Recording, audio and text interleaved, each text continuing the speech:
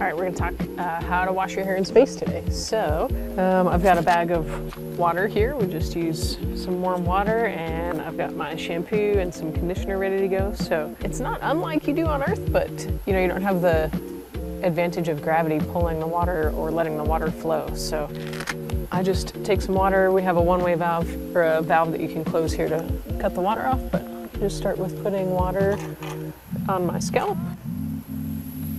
Nice warm water here, and then my hair is so long that I kind of just put a little bit of water into the rest of my hair to get it wetted down as well. I gotta close that valve so you don't lose much water. Try to get the water in without losing too much. And then I've got a shampoo bar here, so I just take that, rub a little bit. You don't need a ton, and I like to, just like on Earth, scrub your scalp.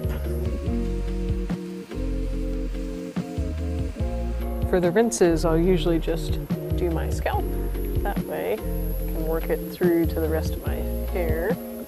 As you can see, without gravity, water doesn't really fall away, so it just hangs onto your scalp, and then you can work it all in. And just rub out the excess water here. I'll do this a couple times, try to rinse out the shampoo. Got just some leave-in conditioner that I'll use. I like to work in the conditioner right into the tips here. So we'll just grab that. My hair's so long it's hard to keep it in the frame. I give everybody else haircuts up here, but don't necessarily need a haircut. Just letting it go. All right, give it a little brush. And